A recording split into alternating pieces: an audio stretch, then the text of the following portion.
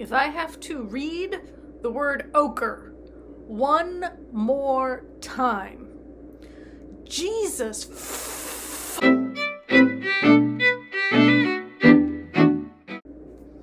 Hey, it's Em, here to talk about The Dead Romantics by Ashley Poston. I went to the library in search of a couple of other books on my want to read list, and those books weren't there, but this one was. So I'm trying not to let some kind of version of disappointment color my feelings about this book, that I was disappointed it wasn't one of these other books that I wanted to read. But I did want to read this one, and I was glad when I found it, so there's that. My youngest has my copy of Dune Messiah right now, so I am waiting for him to finish that before I continue it, and I was looking for other things to read in the meantime. This was one of them. Okay, so this book, when I put it on my want to read list, I can't even remember where I heard about this book. I remember though that once I had heard kind of something about it, I avoided any other information. And now I can't remember what it is about this book that made me want to read it, because I had it in my head that it was some kind of LGBTQ book. And there is representation in this book, but the main relationship is heterosexual. So I either had the wrong idea, or maybe just even the wrong book. Maybe who knows? Again, trying not to let disappointment color my feelings about this book. I picked it up knowing very little about it, and now I've read it. So I guess it says something that I did actually read all the way to the end. This is, I believe, yet another Reylo fanfic that has been adapted into mainstream publishing. This seems to be the trend right now, and if you've seen my Hurricane Wars video, you know that I like Reylo, and I was hoping to find some Reylo books that I could enjoy. The Hurricane Wars was not it. This one was mediocre, I would say, and I have a lot of thoughts, and it's weird because when I talk, it's gonna sound like I hated this book, but it's just that there were a lot of little things that distracted me from full enjoyment of this book, if that makes sense. So the story is told from the point of view of Florence Day. She is a ghostwriter for a romance novelist named Ann Nichols. She has a new editor coming in. She's supposed to be finishing the last book in Ann Nichols's contract, 4-book contract. So this is the 4th book she will have written as Ann Nichols, right? Or for Ann Nichols to put her name on. And there's a new editor at the publishing house, and she goes in to meet him, and of course she's tiny, I think she calls herself 5'2", and she's wearing Converse, and she's got a messy bun because she's been out the whole night before, and she doesn't have this book finished because she's decided she hates romance because her last long-term relationship has fallen apart, and so many things. And the new editor, and this is where this was the first thing. I mean, of course, tiny little thing, big tall guy, right? Big guy, mussy dark hair, and her first thought is that she wants to climb him. I hate that kind of thing. So, but the tiny girl, big guy thing, it's gotta stop. Never mind that Adam Driver is, he's what, 6'2", 6'3", but Daisy Ridley is 5'7". She's not tiny. No. And the onslaught of quirk for this main character, Florence, who always goes by Florence, by the way. She is not Flo or any other kind of nickname.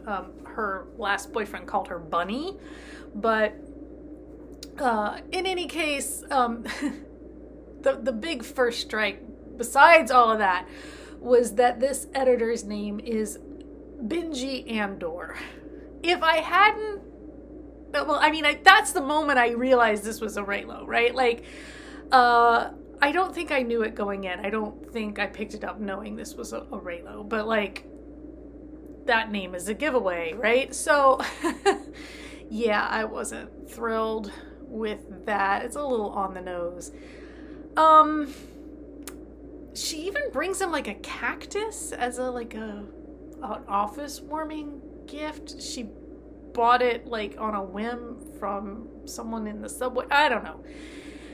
Just layers and layers of quirk, and she's got this Asian roommate who's a fashionista. I can't remember what she said Rose's actual job was, and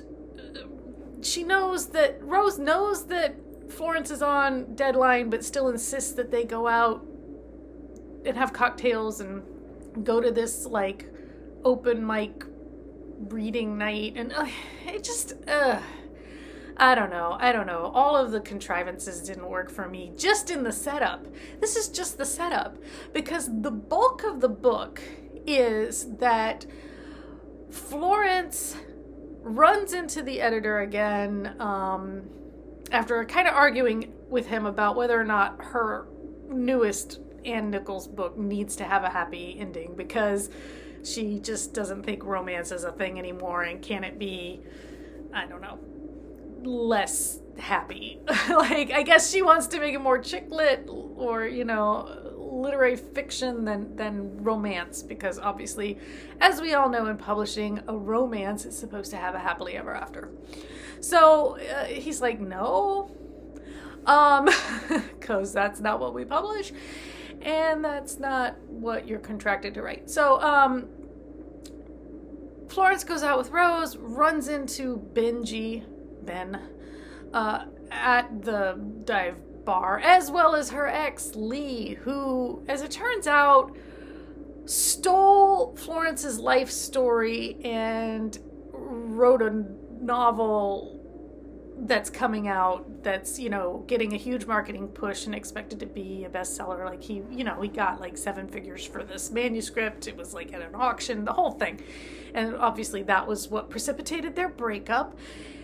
And it's been a year, which is surprising because the publishing cycle usually is a couple of years. Although when they get a really hot manuscript, they will sometimes push it through very quickly. So it's not out of the question that it's only been a year and a half till it comes to bookstores, but it's beside the point. She, at this dive bar, you know, she leaves because she can't stand to listen to Lee read an excerpt from his forthcoming book that is her life that he stole, right? And she leaves and she runs into Ben in an alley, I guess, behind the bar. I don't know, and they end up kissing. But then she gets a phone call, and it turns out her father has died, and she needs to go home to the small town in, I don't know, one of the Carolinas that she's from, Marymount. And then, again, quirks abound.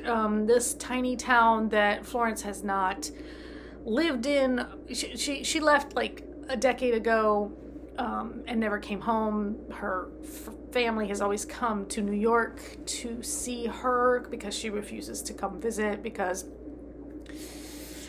Florence can see ghosts. She sees dead people. And her family business, her dad ran the local funeral home. Apparently it's, you know, I guess been in the family for a while because it's called Days Gone Funeral Home. You know, their last name is Day, get it? And her father could see ghosts, and she inherited this ability from him. Hence the stuff that the ex stole to turn into some kind of like literary gothic horror novel, it sounds like, as opposed to the happy childhood that Florence actually had. Although Florence, when she was 13, she solved a murder with the help of the ghost of the dead kid. It was a kid who was in her class at school, and that's when things started going downhill for her. And people were making fun of her and calling her a liar and all this kind of thing. So that's why once she graduated, she left.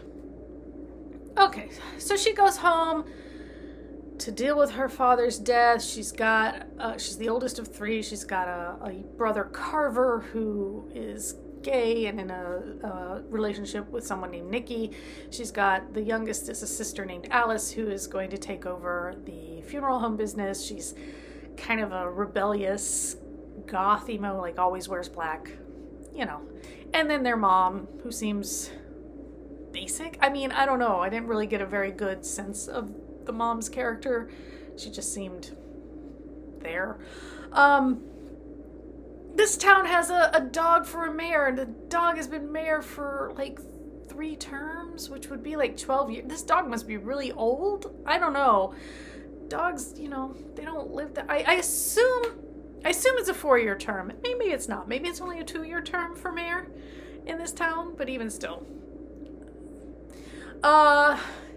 And yeah, I don't know how any actual work gets done in a town with a dog for a mayor. I know that this happens. I've seen it, the news stories. Oh, they elected a dog, you know, or whatever.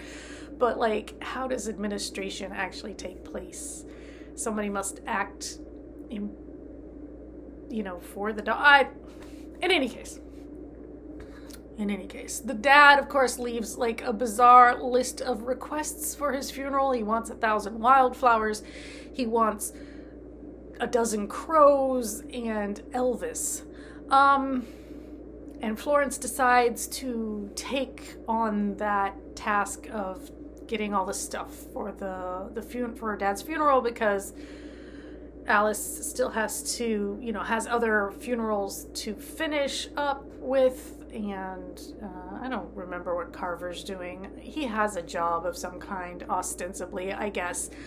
And yeah, so then the ghost of Ben shows up, because it turns out that he has been hit by a car back in New York.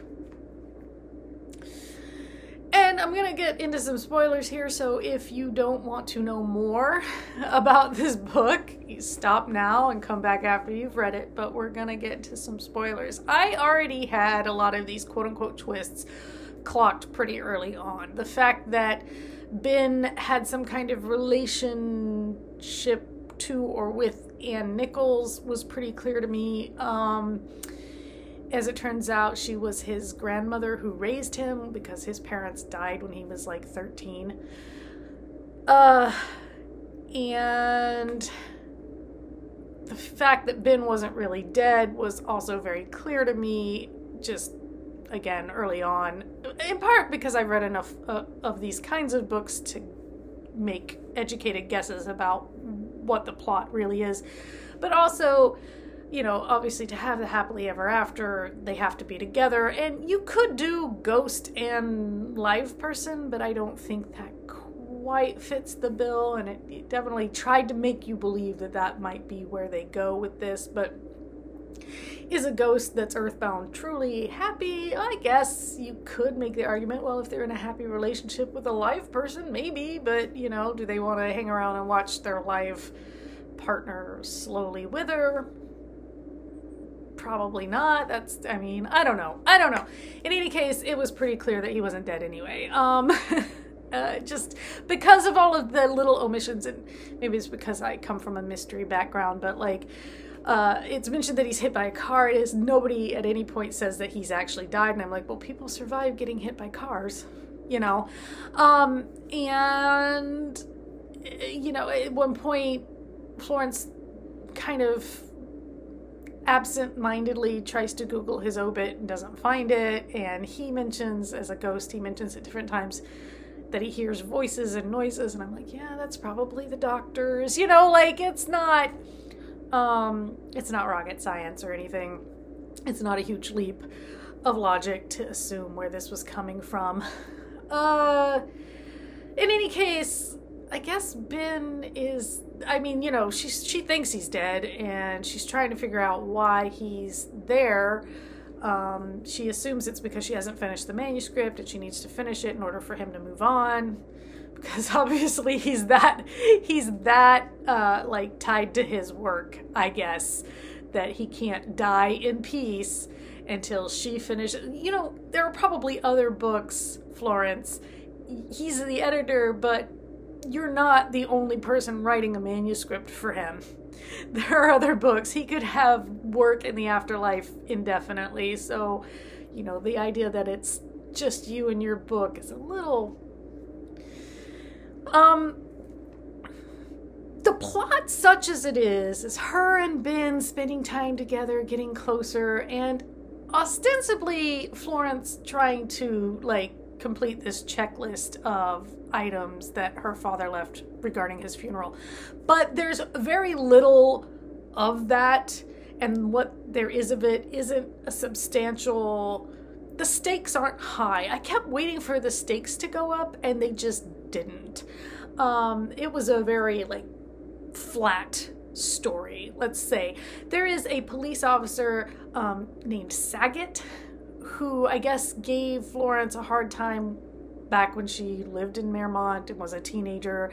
They keep referring to her having released a rabid possum into the police station at one point.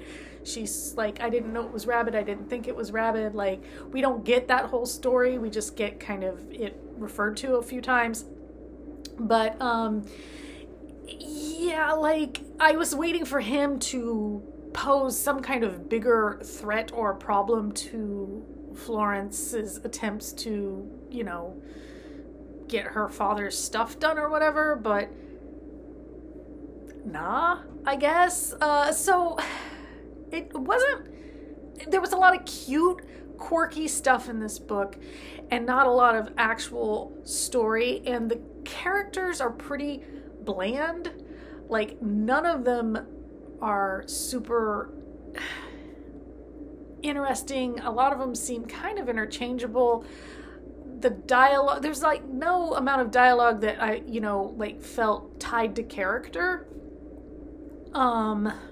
Like nobody had like a way of speaking where if I had heard a line of dialogue, I could have told you exactly who said it. I mean, I could make a guess. Ben is pretty stolid. The banter wasn't funny or cute, really, in my mind. I don't know. I've read so much better.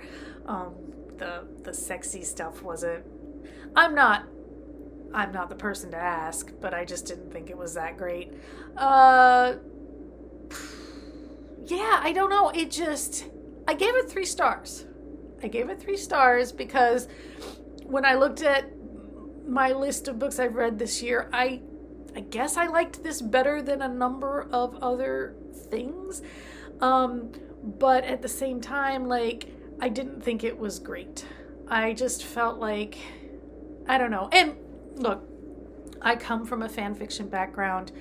There were times when publishers were asking me if there was a way to adapt A Game of Hearts into something original that could be published.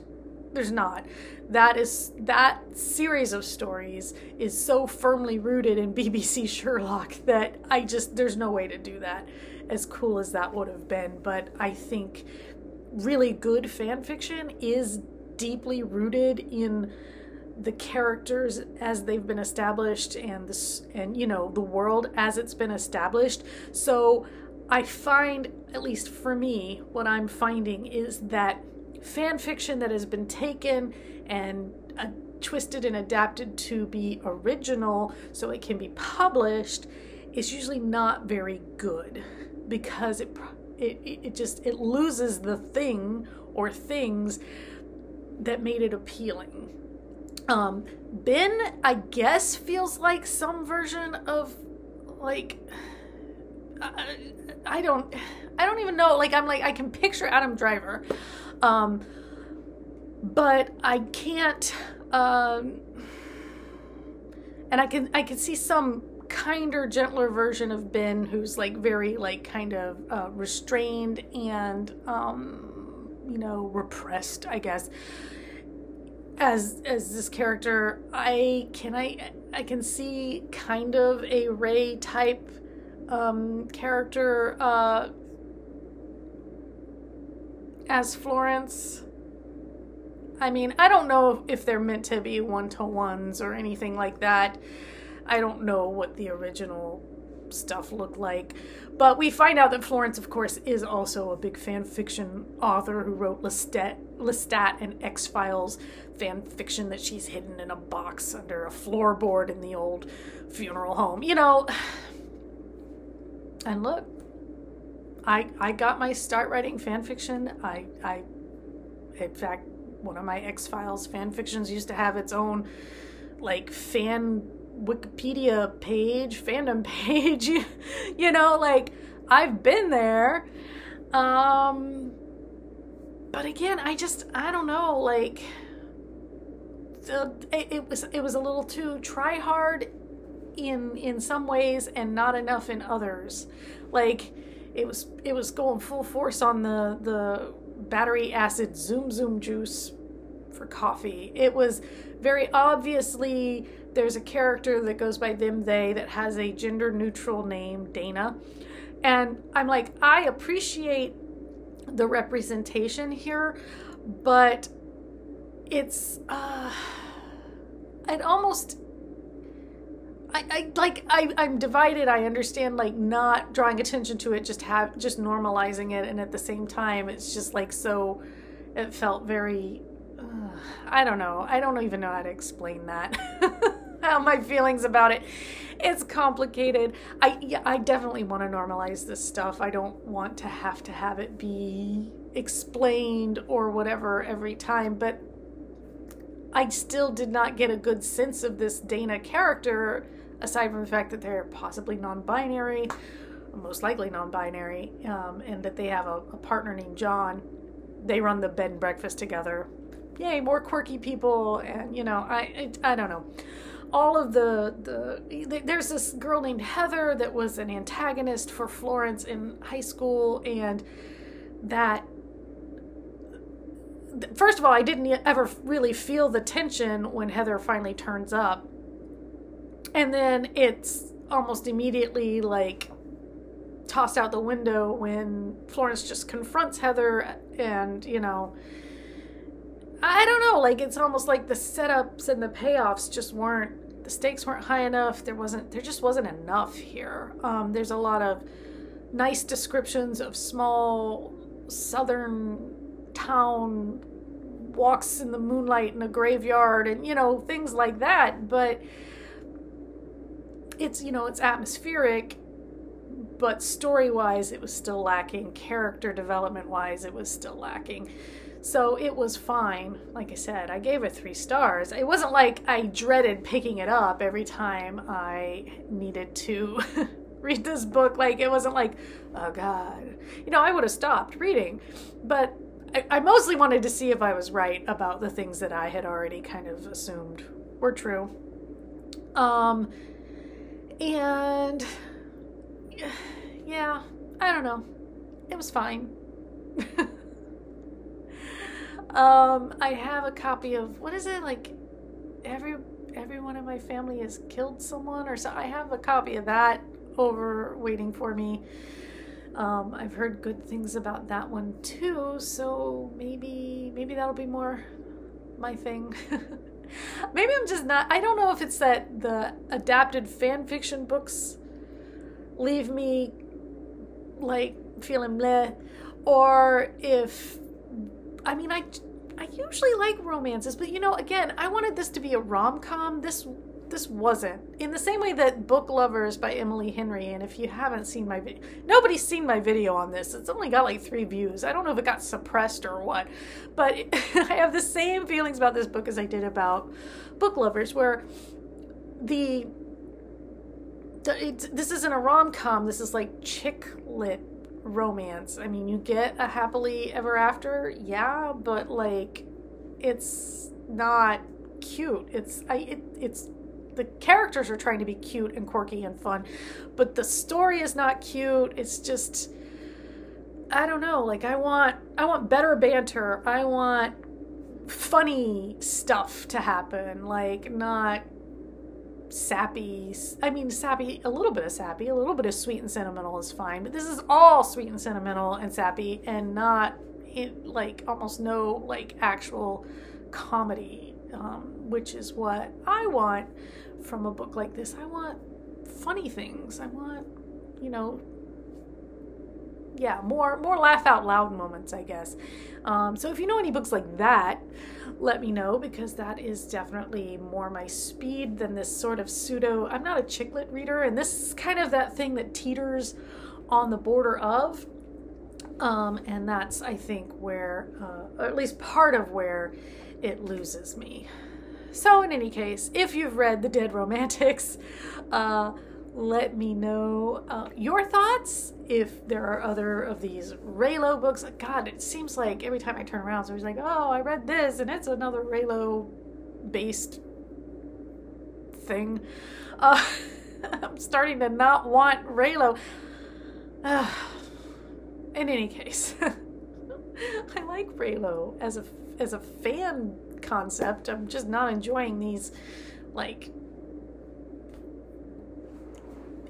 porting them into like mainstream fiction isn't working for me. No, to be fair, I've only tried 2. This one and Hurricane Wars, so I know there are lots more out there. Maybe I'll try a 3rd and see if I get a consensus. But yeah, let me know if you've read it.